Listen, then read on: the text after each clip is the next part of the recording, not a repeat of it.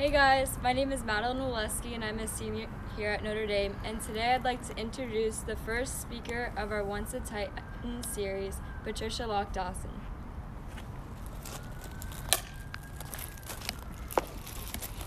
Thank you, Maddie, and hello everybody. I'm Patricia Dawson. I was Patricia Locke when I went here, or as those who know me, Patty.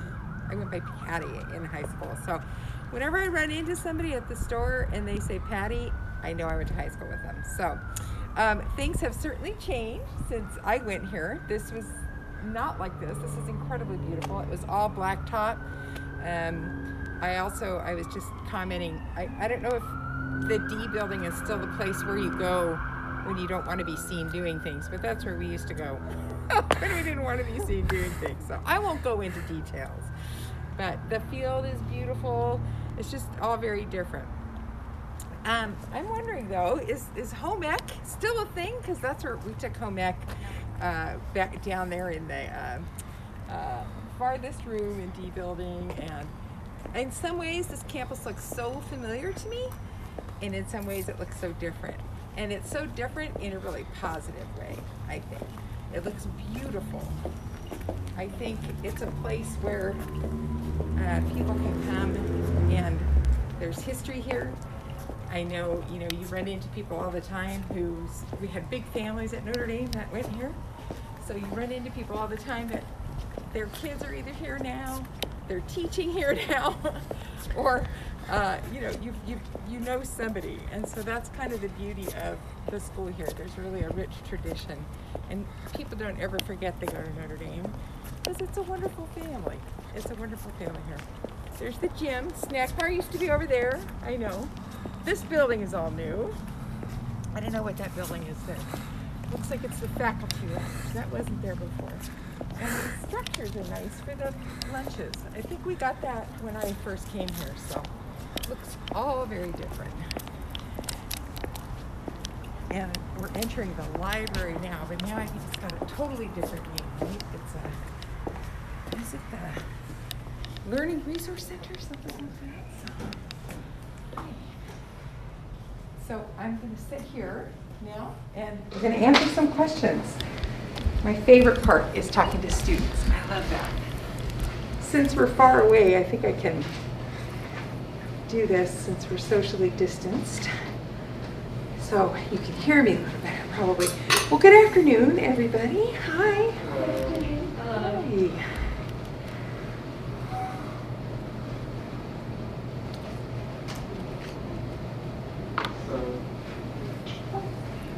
First off, we just want to thank you for coming sorry about that. First off, we just want to thank you for your time and for coming to speak to us today. You have been one of the most successful alumni, having broken barriers for women and going on to serve in numerous prestigious local and state roles.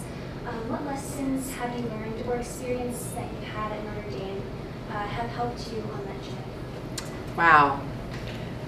Notre Dame and my faith in general have provided me with things I think that benefit anybody for anything they want to do in life. I mean, the biggest things that come to mind for me are self-discipline.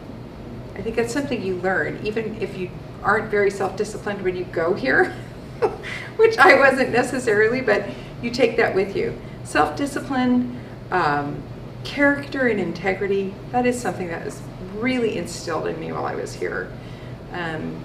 That whole idea that it doesn't matter who sees you, you should be doing the right thing, regardless of whether somebody knows it or not.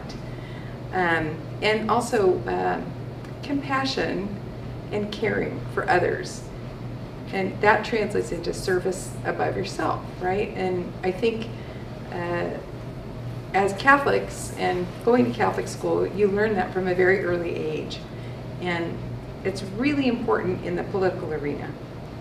And I will tell you that actually, you didn't ask me this, but that's actually a challenge for politicians.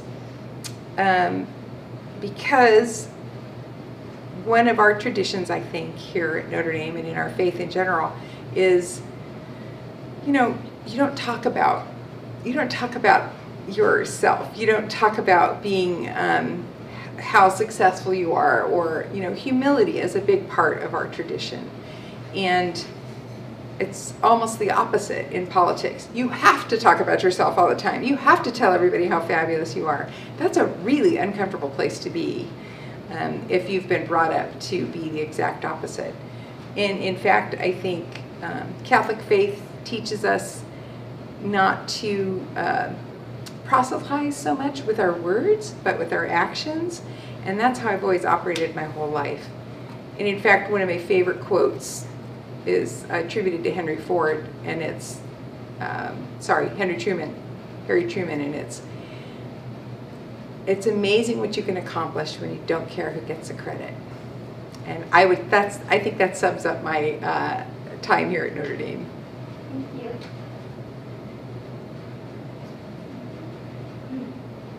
Moving on to more topical questions, I have a question about the homeless population. So, with an increase in homeless population, can we anticipate any solutions that might assist in helping these individuals find shelter? So, homelessness is a huge issue, right? I mean, it was from, it's up 30% this year from when it was last year, which was up 30% from the year before that. So you're right, it's increasing in our city.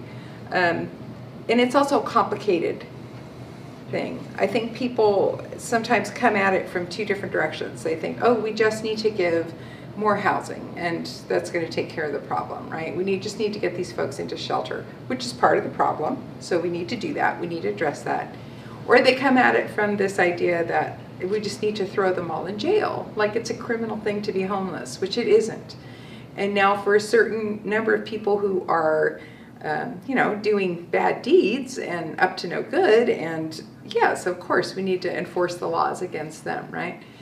But it all lies somewhere in the middle. Of the 587 people that were counted homeless in this year's point-in-time count,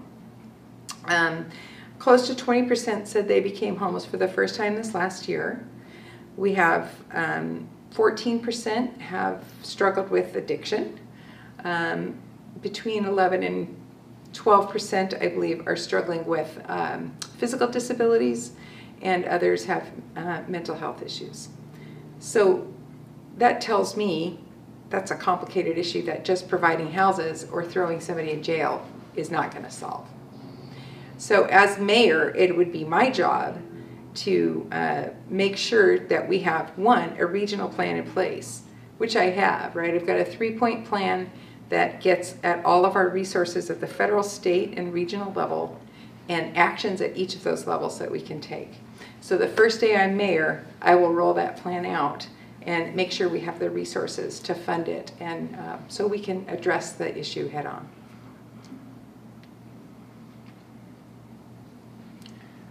The COVID-19 pandemic has created many challenges for people in their everyday lives. So what do you think the city of Riverside could do a better job of to make sure that everyone is healthy, safe, and starting to do normal things this flu season? That's it, right? Well, everybody get their flu shots, because I already did that. I think that's going to be a big help in discerning who's. I was just going to say.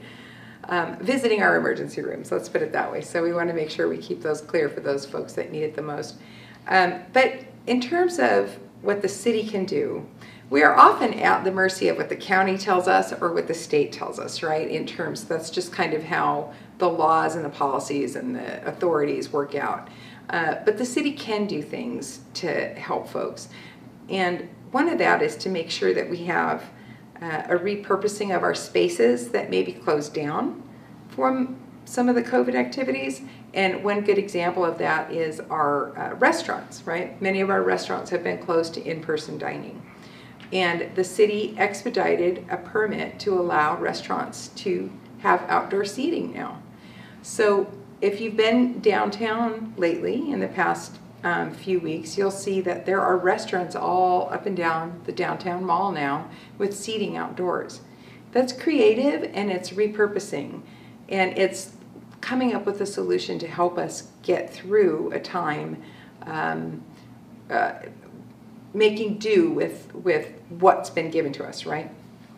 So I think those are the kinds of things the city can do more of, is helping businesses thrive in an environment that has more restrictions put on them and being creative about how to work within those constraints. I think the biggest thing, though, the city can do, and a mayor and any of our elected officials can do, is to make sure they are following the science, listening to our public health experts, making sure we're making decisions based on that, and instilling trust in our population, that we're making decisions based on that, and that we have the best in our minds for our population. And then on top of that, just making sure everybody knows that the future is bright and that we're hopeful. That doesn't have to go on like this. This too shall pass, right? And I think we need to let people know that, because people become mired in the everyday struggles. We need to make sure that folks know there's a light at the end of the tunnel. Thank you. Hello. So I have a good question on bouncing off the last question. So what do you believe is the most important for rebalancing the city budget during this time? Is it best to fund new infrastructure to create more jobs, or allocating those same funds to local businesses in hopes they hire more employees?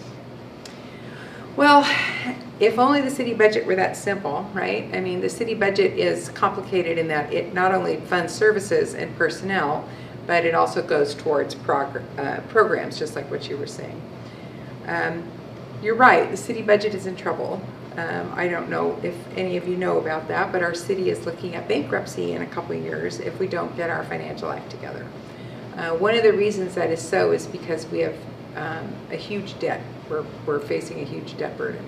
So one of the things, I think one of the first things, and I also have a 10-point economic recovery plan that I would put into action my first day in office as well. But one of the biggest things we can do initially is restructure the debt we have, refinance it, like you would remortgage your house, do a different financing. If we restructure that debt, it won't cost us so much to pay off what we've borrowed already. We can reduce our yearly debt service payments. And the city has done that to some extent, but I think we can go even farther with that. Also, what I think we need to do, and nobody wants to hear this, but we're going to have to look at making some cuts to programs and employees, and maybe not employees. We'll have to see, right? We have to have everybody at the table that's going to be impacted by this, not only employees, but city citizens and business owners and community members, so they can come to the table like we did when I was at the school board. We had a budget stabilization committee that helped us identify what our budgeting priorities should be, where our money should be going, and if there were areas that we could reduce or cut, where those could be, and give us a schedule for bringing that back online at some point. That's going to be very important. And thirdly, we're really going to have to look at new ways of generating revenue within a city. We have to be able to let businesses know that we are open for business and come to Riverside. It's a great place to set up your business. And we can help by connecting small business owners with capital, startup capital, microloans. We can get, we can accelerate or make permitting a little bit easier for some of our businesses, so we can sort of essentially get out of their way and give them what they need to thrive. And so that's what we're going to need to do. Thank you. So this is going back to the first question. What is something that has driven your ambitions? Something that has driven my ambitions. Gosh, let's see. Honestly, the biggest driver has been that I've wanted to make my city a better place to live. I've wanted to make my community, I wanted to make my world a better place to live. That's why I went into environmental sciences. I went into biology as an undergraduate, and then I got my master's degree in forestry, and I've worked in that space now for 25 years. I'm the youngest of 5 children here in Riverside, and all my brothers and sisters left. They all went to Notre Dame, by the way. I don't know if you know that. I'm the youngest, all five of my, and my oldest brother went here when it was all boys, so it changed the year he left. But when I was here, you know, my brothers and sisters were here, and they went on. They left Riverside. They went off to go to school elsewhere, started their, you know, practices. I have brothers, a doctor, sisters, an attorney. They left Riverside because they didn't have those opportunities here. And so when I came back to Riverside after graduate school, I thought, I want to stay in Riverside. I want to be here, but I want my kids to feel they have opportunities. I want you to feel like you have opportunities. We don't want you to go, right? We want our best and brightest to stay here with us. So I got busy and I got involved and I joined the Planning Commission. So I was on the Planning Commission for 5 years, where I put my land use and environmental planning to use there. I was on the California Board of Behavioral Sciences for 8 years. I was under Governor Schwarzenegger and Governor Brown, in both of their administrations. And they oversaw the mental health professionals, because I feel mental health is a huge part of our calculus as a society and the health of our society. And then I was on the school board for the past 8 years, because I know education, like the education I got here at Notre Dame, is the foundation of any thriving, flourishing community. So all those things have honestly all been pointed and directed toward just making the world a better place and making our community a place where everybody has opportunities. All right. What downward trend in Riverside within the last 5 years are you most proud of? What trend is the most worrisome? So what trends, let me understand the question. What trends in Riverside am I most proud of, or do I like the most, and what don't I like about it, right? Sorry. What downward trend? So what decrease or just slowing down of, in terms of perhaps crime, for an example? Oh, I see what you're saying. Okay. Yeah, crime has gone down, I will say, which is good. But I was also going to say the trend towards economic development in our downtown area has gone up, which I really like. And one of the trends, I think, within our school district that I'm proud of, I know, has been our closing our opportunity gaps between our students of color and other students. That's been a real issue for us, right? Everybody deserves to have access to the same education and the same opportunities. So our graduation rate went from 81% to 97%. That's an upward trend. That's not a downward trend. And our college readiness for our African American students and our Latino students went up a huge amount, over 160% in the case of African Americans, and 100% for our Latinx population.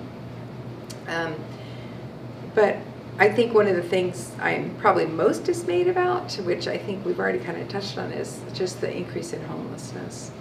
And when you have that increase in homelessness, there's a sense of hopelessness that comes with that, with people that feel that elected officials aren't doing their job, community's not doing its job to take care of their most vulnerable, those who are homeless are not seeking the services they want. So that loss of hope, to me, is probably the most concerning thing. Thank you. With the ongoing race conversation going on in the United States, what is your plan to unite our community in the city of Riverside? That's a really important question right now, right? And I do believe Riverside is really much farther ahead than many communities in those debates and those questions. We have long been a community that values inclusion and values diversity. That's not to say we don't have a lot of work ahead of us, because we do. But I believe a lot of the practices that we have in place here in Riverside are model practices, right? We do have a statement of inclusivity that the mayor's office has put out. We have a human relations commission here. We have our police, citizen police review commission. We were one of the first in the country to have that, which oversees police activities and makes sure that they're being held accountable for things. Our police are very well trained. You know, they wear body cameras. They have their use of force is a lot lower than other communities. So our police are doing a very good job too. But I think as mayor, you know, coming into a situation, one of the biggest things you can do is just, you know, while I can't bring diversity to the seat in some aspects, I can surround myself with people that have different perspectives and see the world and see problems and have experienced trauma through their eyes based on their experiences. And that's the best thing a leader can do, is know when they don't know or what they can't know, and to make sure they seek that out. So I think any leader who gets in there has to be able to make sure that they are surrounded by people with differing perspectives, differing experiences, so that they can inform the decision making going forward. Thank you. Mm-hmm. Hi. So, in your opinion, what is more important? Acting in response to the will of the people, or acting in a way city officials believe is the best course of action for the well-being of the city, and why? Well, I would push back on that and say that that's a false choice, because I think they're often the same thing. I think they're often, and it should be the same thing. It should be the same thing when you have people who are coming to your elected officials and asking for something. It's your responsibility as the elected official to figure out how you can respond to that and put it in place towards the benefit for everybody, right? Sometimes that's not to say it's perfect and that there aren't trade-offs there. But as long as you're not being reactive as a politician, you're being proactive, you're seeking those things out, you're measuring your information, and you're collecting the right data, you have the right people at the table to help you make those decisions, ideally, that'll be the best for the community. Thank you. I have a hypothetical question. So if you were to receive a $1 million grant to use for the city in any way you wanted, what would you do with the money and why? Wow, $1 million grant to receive to the city. That's a good question. Let's see.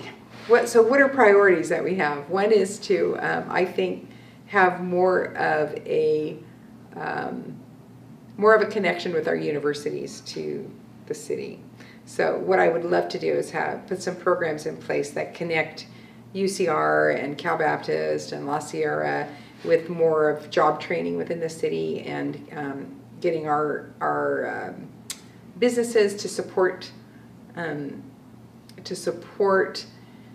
the students coming out of there, and having the resources that they need to get the students to work for them. So something like that I think is really important.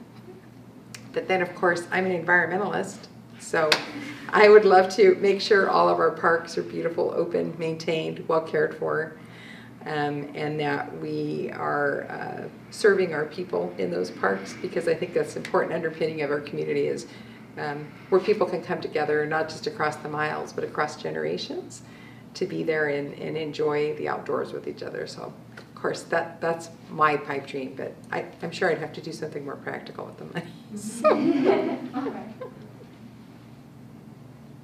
Do you have any favorite Notre Dame traditions? Oh my gosh. Favorite Notre Dame traditions, let's see.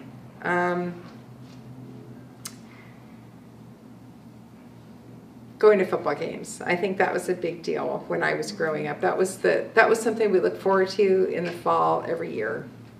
And you know, away or home games, we just would have so much fun. And it's really fun for me now to see my friends who are out there, their kids going to Notre Dame, or, you know, just knowing that they have relatives out there. Because there were so many big families at Notre Dame. Our family of 5 was one of the smaller ones, I will say. You know, like Mayor Bailey, right? His wife went here too. And so her sister was my best friend growing up. I mean, she was voted, I think, class clown, and I was voted most popular our senior years. So, you know, you see people out in the community, and I still hear them. Like, I have a friend who was at Notre Dame football game, and my friend is also the athletic director at North, who was in my class here, and he was a football player here, it's very cool to see that tradition continues out in the community. So I love it. We had a lot of fun at those football games. Do you guys like those too? Yeah. They're just fun.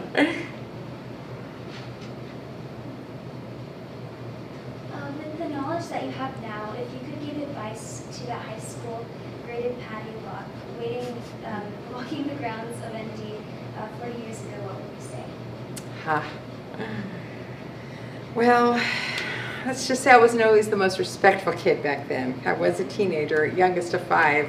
Pretty selfish, I will say, probably, but I would say to really look around you and value what you have here, the family you have, the community you have in Notre Dame, the lessons that you're taught here that will make you a successful human being. To not only value those, but enjoy them while you have them, because you have no idea how much they will benefit you as you grow older. Thank you.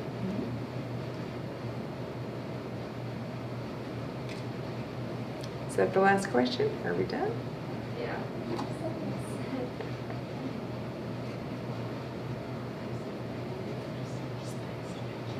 Okay, thank you very much, you guys. I appreciate it. It's been really fun to come back.